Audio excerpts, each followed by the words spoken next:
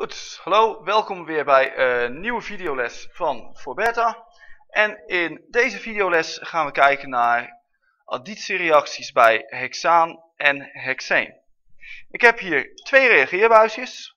In de ene zit hexaan, in de andere zit hexeen. En welke is, zeg ik nog even niet.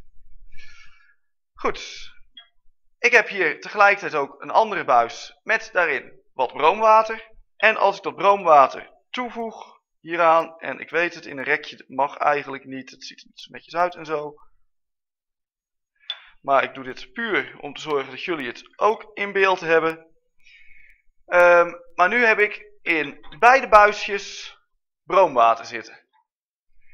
Hoewel in buis nummer 2 wel erg weinig, daarom moet je dit soort dingen qua overschenken eigenlijk altijd op ooghoogte doen. Kijk, nu heb ik in beide gevallen evenveel broomwater.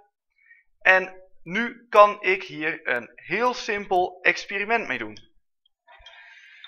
Namelijk, het broom in het broomwater zal in het ene geval wel reageren en in het andere geval niet.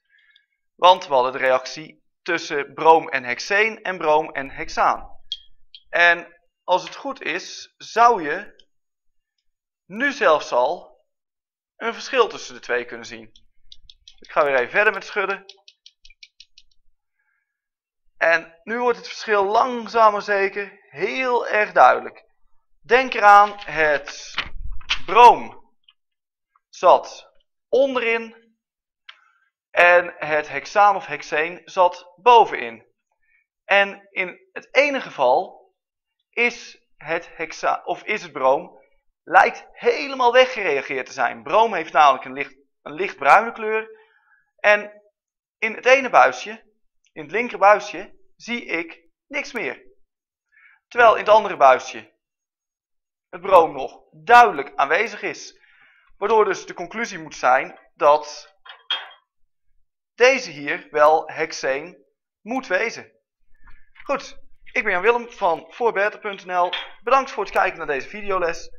En weer tot een volgende keer.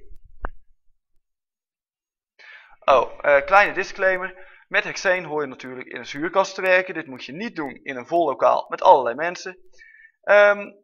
En ik ga nu een raampje openzetten. Bedankt voor het kijken weer.